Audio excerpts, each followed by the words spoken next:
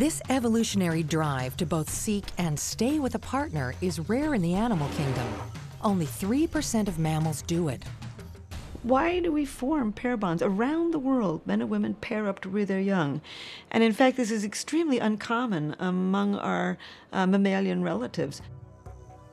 Fisher believes that the roots of love may be linked to the one thing that separates us from our primate cousins: standing on 2 feet. With the beginning of walking, women began to have to carry their babies in their arms instead of on their backs.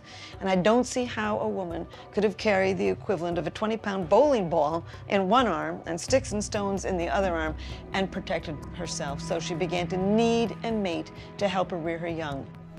Pair bonding became essential to females and suitable to males, and we evolved this brain system for attachment, that brain system associated with human love.